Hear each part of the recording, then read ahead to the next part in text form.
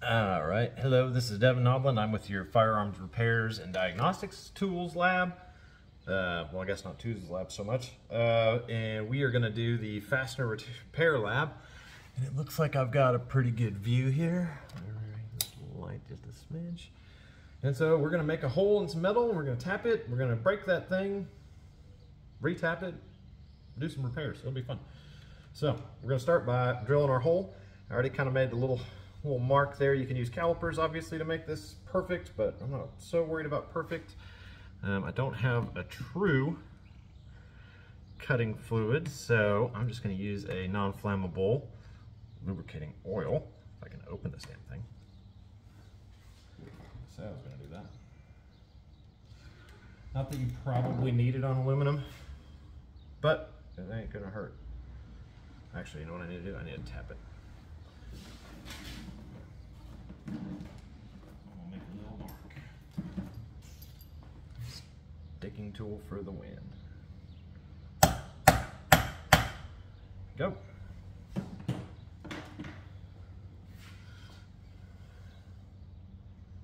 Little drop of oil. And let's poke a hole in this thing, shall we?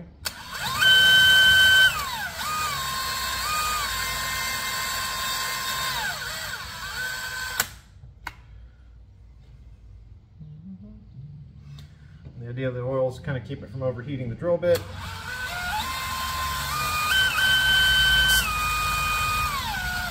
And you can see these big pieces of metal. And that's why the safety goggles, see? Safety goggles.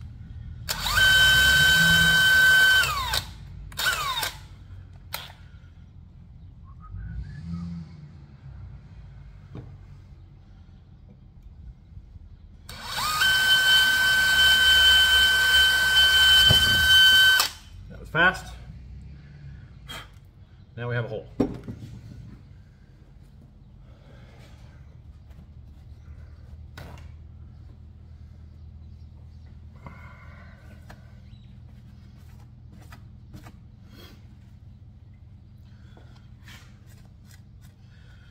Now you can use a countersink, but the screws you gave me are flat, so there's really no point to a countersink on this unless you just wanted to clear up the edges there.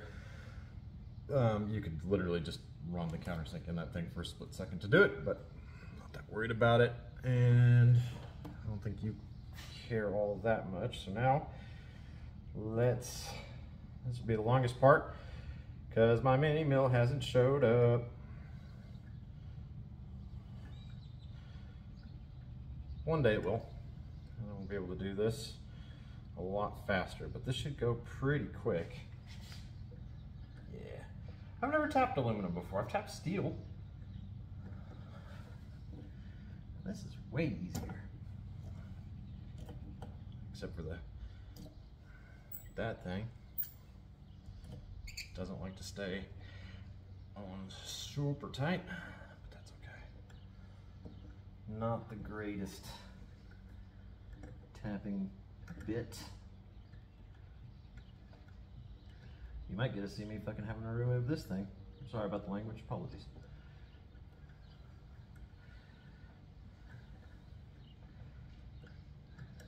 Let's see. All right, we're starting to come through to the other side. Almost. And you want to go until you don't see the curvature in your tapping bit anymore and it's back up to the widest piece. That way your metal bit goes all the way. All right, let's back it up.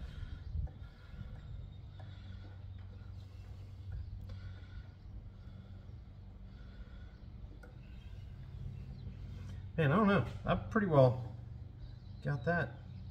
That went lots faster than I thought it would. I thought there was going to be a little bit more muscle involved. Go aluminum though.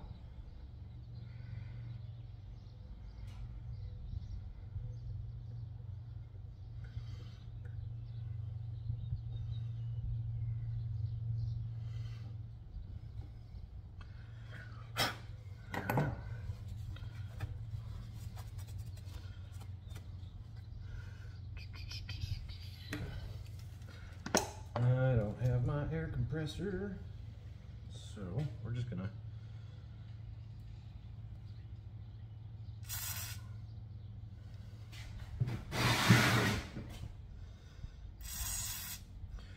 flush it out.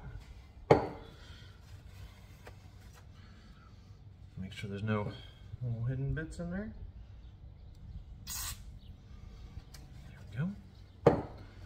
Let's see how well we did. See if I can thread this by hand or if I need to get a screwdriver.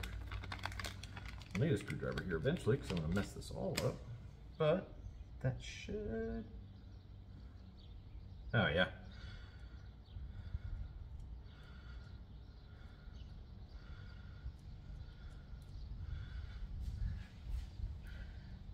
Okay. And we are all the way through on the other side. Came in, came out just fine. Okay. Now, let's mess this up.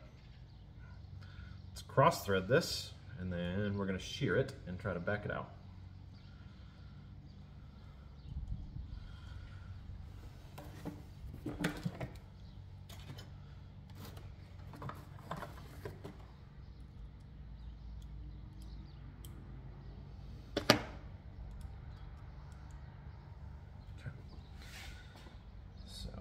Slight angle, just enough to get it to mess up. So I'm just kind of applying a little bit of light pressure with my thumb to keep her out of alignment. She shouldn't let us, there we go.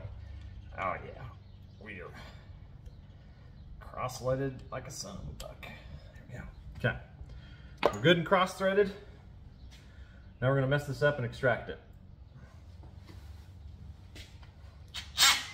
Never use this on a piece of firearm because then you scratch the bejesus out of this, but we're just gonna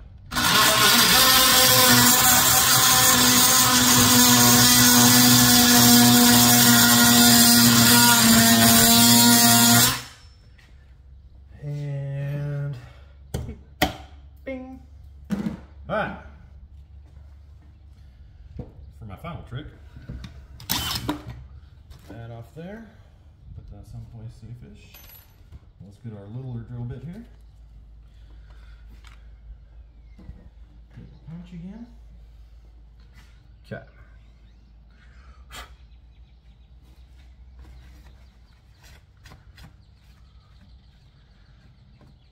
So I can see where she's sheared. I'm going to try to line her up with the center of a piece so there's not enough sticking out for me to grab. So all I'm doing is I'm using this, I'm cheating a little bit. This is a staking tool punch.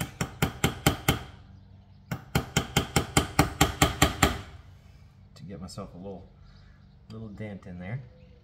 There we go. Got myself my little dent. What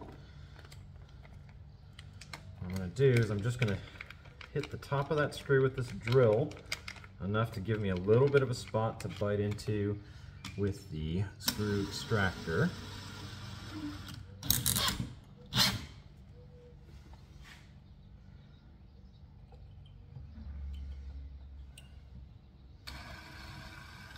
Okay.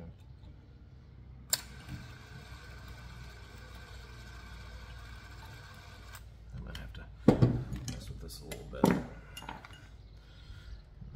Got a little bit of an edge right there.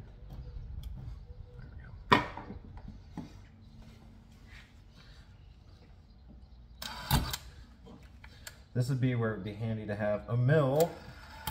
Mine has not showed up yet.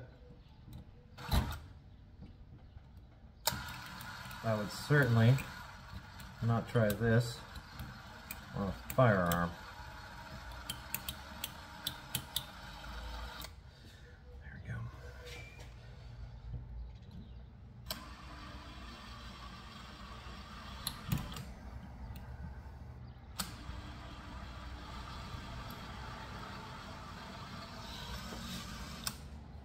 Give me a little bit.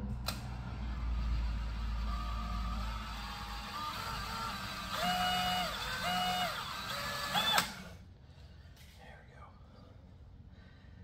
So now, I should be able to, if I'm lucky, get this thing out. If I'm not lucky, Well, we made it through most of it.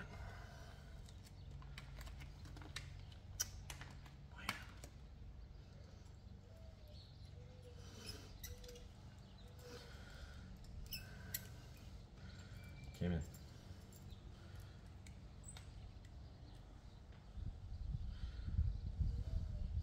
Okay, so the cool part about these guys, I'm gonna give this a little bit more love on her than I normally would. There we go. Is these things are reversed, so that way you can hopefully get a little bit of a bite in the surface. Oh, I'm close.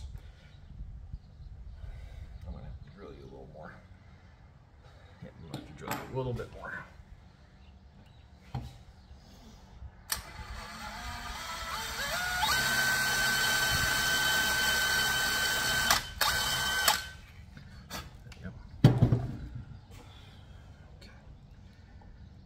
There we go.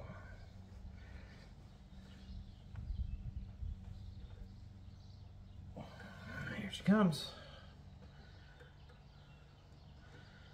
Aha. Okay, so that's all the way out.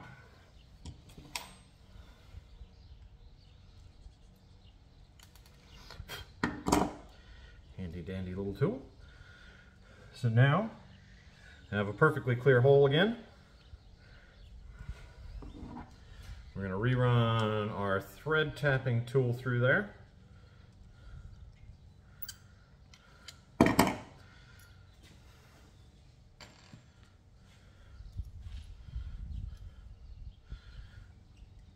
God, this thing is not the greatest.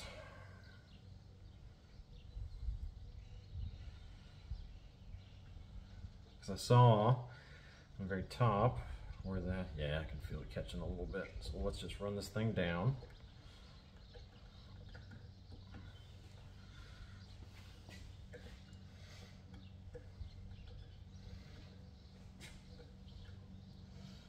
Now, if you damage these threads enough, you would want to go up one size if you can.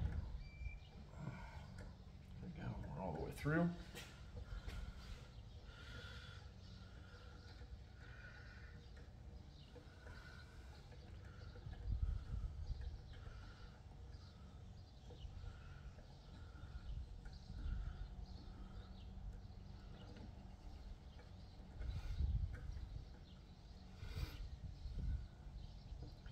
Come on, there we go.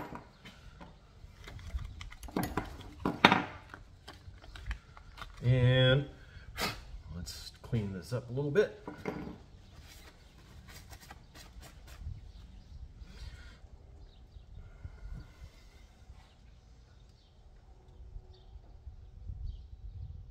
Come on. Too much caffeine. A long weekend of work. The only conundrum is I only have Sundays to do these labs.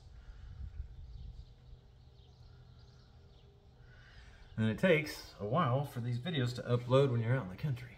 And you don't have a whole lot of internet. There we go. So let's get that guy to come in. All the way down. Okay. She is sticking out the bottom. I don't really have anything to re-blue, but let's make it that way real fast. I've got a little chunk of sandpaper. Let's take a finish off here.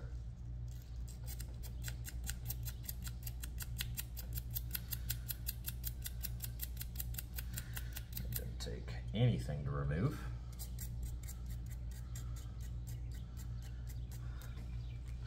And congratulations, this gets to be my stand. Da, da, da, da, da. And I don't really have a good degreaser, so this is gonna go not well, but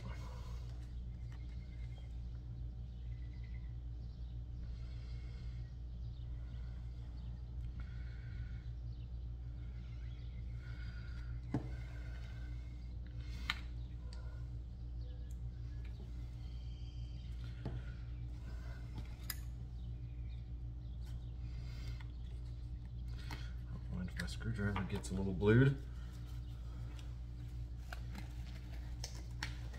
Don't want this crap on my hands. Okay. And so this is a little trick I used a long time ago. Instead of brushing it with, when it's this small of a cloth, you can use Q-tips and stuff like that. We ought to be able to just brush this on to our surface here.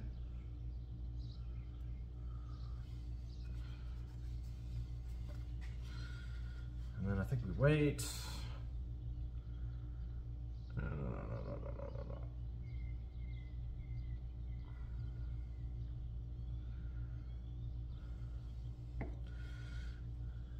Look at that. I don't know if you can see that so good on the camera, but you can already kind of see the bluing starting to work. Now you should have saw that. And so you can just rinse and reapply with some cold water. We're just gonna wipe and reapply along the edges here. If you saw the video, you would have seen that it was completely, oh yeah, perfect.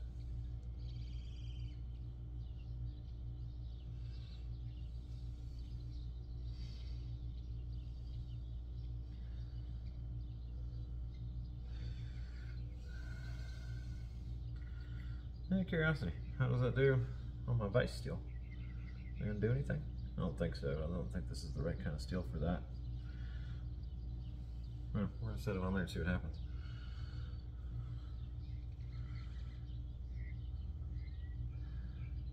And that is actually about perfect. Okay.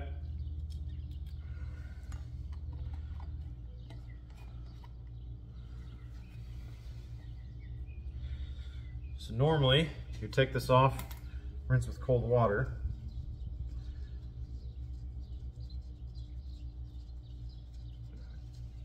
And you would not glue that obviously in place, fastened in. Because bluing is basically controlled rusting, and so it'd be almost like Loctiting it into place if you did that. But normally at this point, you take it, hit it with a little bit of steel wool, and kind of remove the excess rust. So I'm going to show you what that looks like. It's already happened, and it only took about a minute to happen. So you can kind of see, let's see, I gotta look funny. See the head of the screw. You can still see a little bit of the wear on the corners, but you can see where it's darkened back up, and you can kind of see where it looks like it's like a scale, and that is basically our bluing compound. Now they say to hit it with steel wool, but man, I've had pretty good luck just using paper. Yeah, see. Let's use the back of the sandpaper. Yeah, there you go. You can see it now. I said there was no bluing on it after I hit it with the sandpaper, and I know the light's kind of reflecting on it because I got my light literally right here. But you can kind of see, you can see, and so there's a reflection. You can see where it's all blackened back up. And so we broke it, we tapped it,